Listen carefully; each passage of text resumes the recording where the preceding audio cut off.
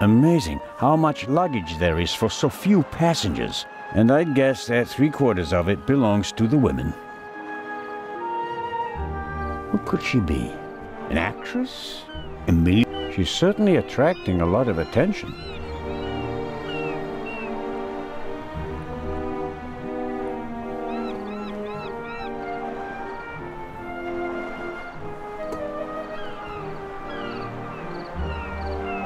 Constable Oliver seems to be a little simplistic. But I don't think he's a bad policeman. The way he reacted in the tunnel and got the train moving. Hats off. Hello, Constable Olivier. It's Oliver. I just wanted to say that you did a good job in the tunnel. Thanks. How did you know how to get the train moving? I come from a family of miners, and my uncle is an engine driver down a mine. I see. And you looked over his shoulder? Yeah, best way to learn. Did Legrand tell you about his theory? That it could be the real Raven? Of course he did. We're partners. But the modus operandi doesn't fit at all. The Raven wasn't a bomber. We have the letter. And the feather. That's his symbol. Anyone can put a feather in an envelope. You would know. What's that supposed to mean? It was you. What was me? You put the envelope on the safe. To blow myself up? You threw the bomb away, and now you're the famous hero, right? And the Raven must have paid you pretty well. That is ridiculous. Is it? Only you and I and Legrand were in the freight car. One of us must have put the envelope on the safe. Legrand didn't, and I didn't. Think about it.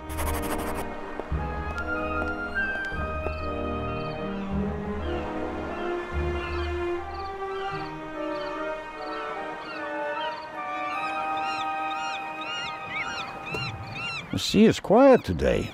Ideal conditions for a cruise. In my younger years, I might have considered abseiling from the crane down to the ship. But those days are long past.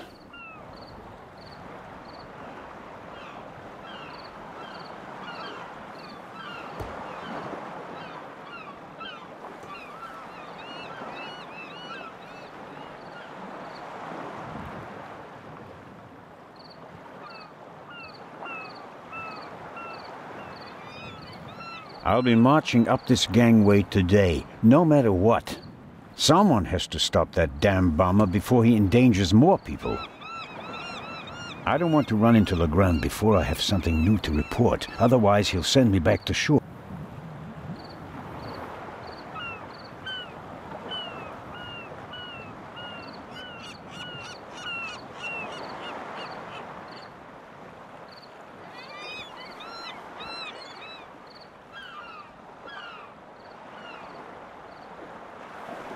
I'll take an inconspicuous look up close.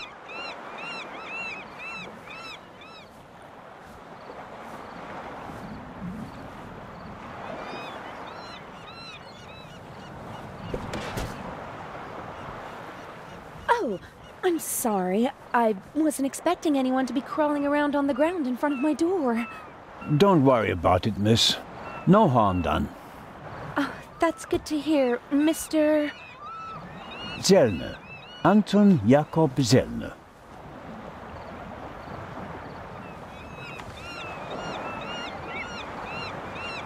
May I ask your name? Patricia Mayers. Are you American? I am. Could you help me, please? Certainly.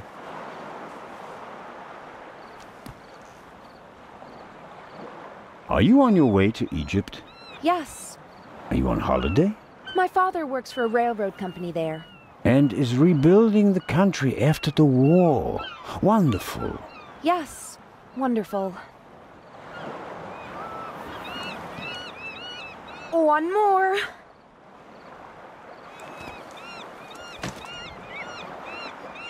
You're lucky to have a father who takes you to so many interesting places. Oh, yes. Lucky me. Aren't you interested in Egypt? The pyramids, the history.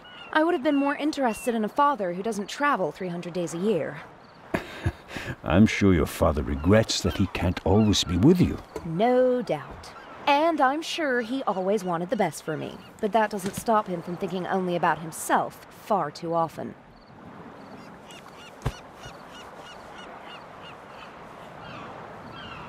Bring my luggage on board, please. Excuse me? It was a pleasure meeting you, Constable Zoner. Impertinent.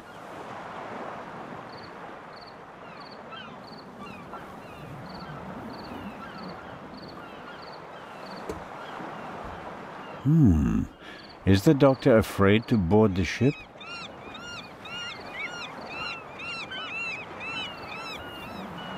Hello, Dr. Gebhardt. Ah, the hero of the hour. The hero of the hour, but out of work soon. Oh, you won't be a policeman anymore? Yes, but on my old beat, which is almost as good as being out of work. I understand. Is your new job bothering you? On the contrary, I wasn't sure whether I made the right decision until now. I'm from the Black Forest, you know. There are only mountains there, no ships. But now, the salty breeze, the atmosphere, I think I want to stay at sea forever. The sea is one thing, the passengers are another. It will be okay. What do you know about the Baroness? Nothing really. Did you talk to her in the tunnel? No, her butler was looking after her, and I was busy with Miss Miller. As you can imagine, it was a shock for her to see her son rolling away on a burning train. That's understandable. So, we were all glad when we heard about your brave deed. Have you already met the captain? Mario Di Conti. Heard of him? Should I have? He is something of a star in Italy. A war hero. In the First World War, when he was a young man, he sank more enemy ships than anyone else. In the Second World War, well, he had some personal problems. You mean like the ones you buy in bottles and pillboxes? Yeah, you could say that. Anyway, sending him into combat was out of the question. They gave him a supply ship instead, and he became a hero again. His ship, part of a convoy from Palermo to North Africa, was the only one that made it, with an extra 100 seamen who he rescued from the other ships. Impressive. To say his health is rather shaky these days would be an understatement. I think most of my time on board will be spent dealing with his numerous ailments. Well, there's nothing left for me to do but to wish you a good trip. Oh, you are not coming with us? Unfortunately, no. I'm to go back to Zurich. What a pity. Take care, Dr. Gebhardt. Keep an eye on the other passengers.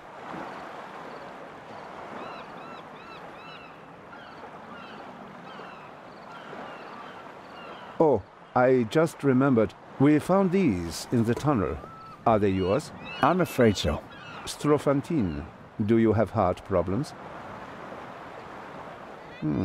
Maybe it's for the best that you're not coming along. Too much excitement could be bad for your health. You mean if I don't do anything, I'll probably have a few more years to live? That's right. Keep your chin up.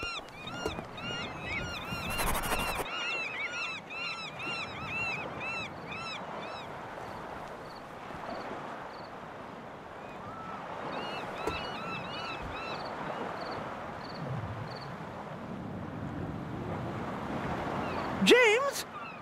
James! Where on earth are you? Hello, Baroness. Ah, Inspector. Constable. Poppycock. You won't be a constable much longer. When they find out how you rescued that little boy, they'll have to promote you to Inspector. Very kind of you to say so, Baroness. I hope you survived the adventure in the tunnel unharmed. Scandalous. You book a first-class cabin, and then you're walking on the rails. Huh. They wanted to bundle me off in a bus without my luggage. The circumstances, madam. I insisted on a limousine and didn't leave until all my luggage was recovered. Did you know that the real Eye of the Sphinx wasn't even on the train? I had no idea. Inspector Legrand seems to prefer to keep me in the dark, although I'm the one paying for all of this. The inspector is ensuring the safety of the Eye. Well, obviously. All the same, it was you who did the real work on the train. I hope that the remainder of your trip to Cairo will be less stressful. You aren't coming with us? I'm afraid Inspector Legrand doesn't want my company. Fiddle-faddle! You found my purse, while he just sat on some boxes, guarding the bomb that nearly killed us all. I want you to come with us. I'd like that as well, but... I'll speak to the captain and bear the costs. Baroness, I don't know... No trouble. I'll see to it. Now, where's my damned butler? James, there you are. Is the inspector to carry my luggage onto the ship all by himself? Well, actually... Baroness? Baroness, can you hear me? She fainted. No. No. Baroness? Again, harder. Hello?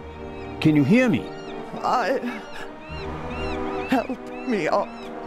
Perhaps we should... Now. I'll get Dr. Gebhardt.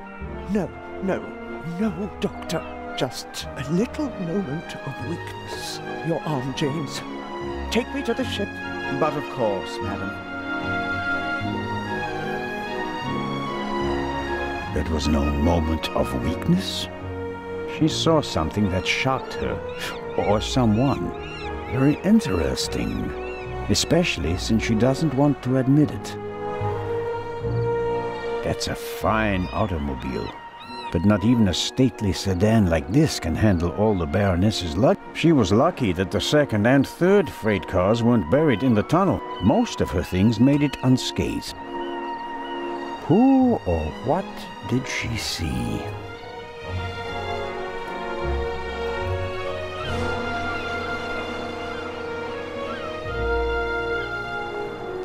Neither of them seems to have noticed what happened down here. You'll have a tough time with her. How does one get aboard without a ticket? Not brilliant, but it's a possibility.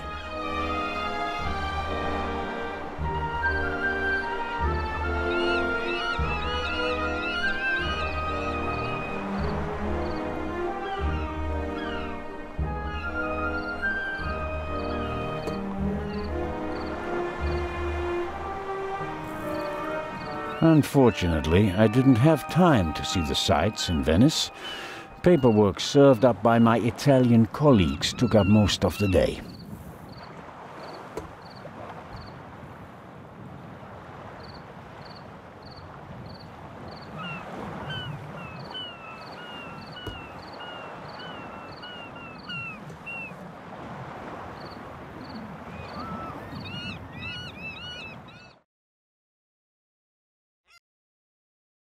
Oh, who do we have here? Signore... This is Constable Anton Zellner. Signore Zellner, I heard about your feats in the mountains. Welcome aboard the MS Lydia. Thank you, Captain. I didn't know you'd be taking part in the journey, but I'm glad to have you with us. I'll have a nice cabin prepared for you immediately. The constable will not be joining us. He has other duties. Oh, that's too bad. I would have loved to hear about his adventures from the man himself. Good news. The Baroness invited me to come along. And as a private citizen, I'm pleased to accept. A holiday on the high sea. Magnificent. Indeed, there's nothing finer. Unfortunately, the constable is needed in Switzerland. But, Inspector... There is an investigation into his obstruction of Interpol operations. I have a ticket, and I am... Not coming along as long as I'm on board. End of discussion. I'd like to accept your offer, but unfortunately, higher powers prevent it. I am sorry to hear that. We are by no means full, and have plenty of room for one more passenger. The constable just wants to have a quick look around and then leave before we set sail. When will that be? In about 15 minutes. There you have it, Constable. May I ask how to get to the cargo hold? Oh, signori, there are much nicer places on board. But I'm interested in the cargo hold. Why is that? One of the trunks seems suspicious to me. Someone could be hidden in it. You? You want to imply that the most brilliant and probably richest thief in all of Europe is stowing away in a trunk? That's not his style. That's what makes it more likely that it's not him, but a copycat who's behind all this. And the copycat's style might include doing whatever it takes, like hiding in a trunk if they've lost the ticket. Oh, come now. Actually, it would be possible for a registered passenger to board the ship without a ticket. What do you mean?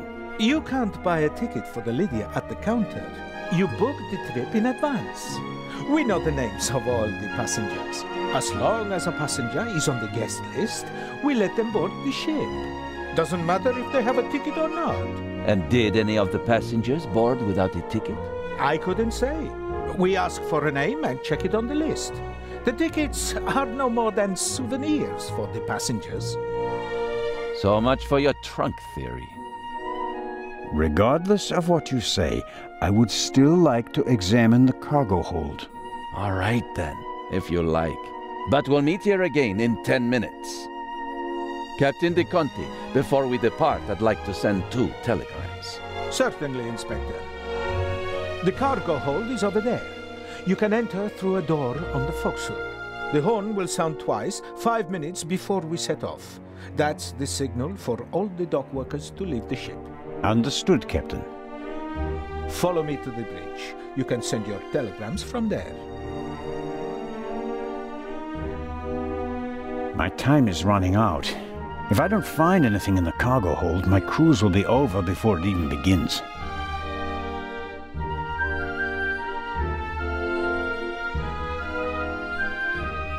Oh no.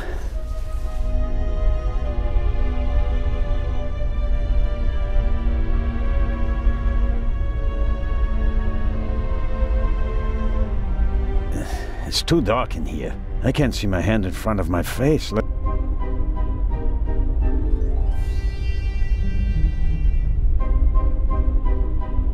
Oh, what's this? Aha. That's the young woman's cabriolet. Apparently they absolutely had to take it to Egypt. At Daddy's expense, of course.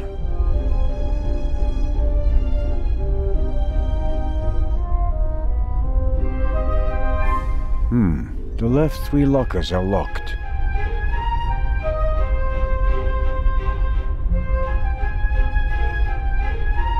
The door to this locker is ajar. Empty.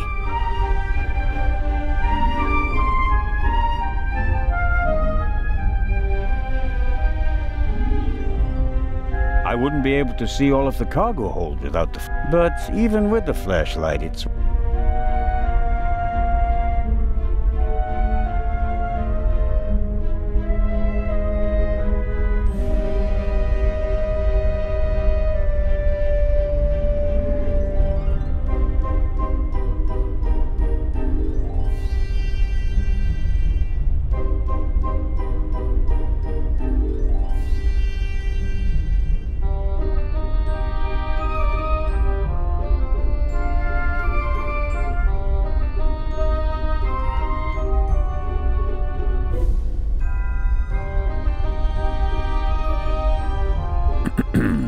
Hello?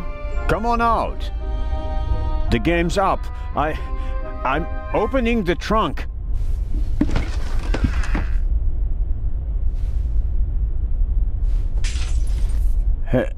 Hello? I'm sure someone was in the trunk.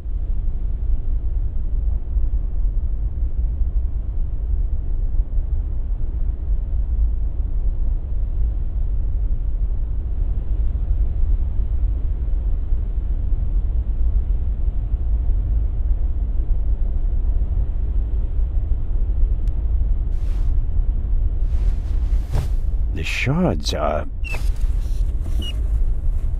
Phew. I startled too easily.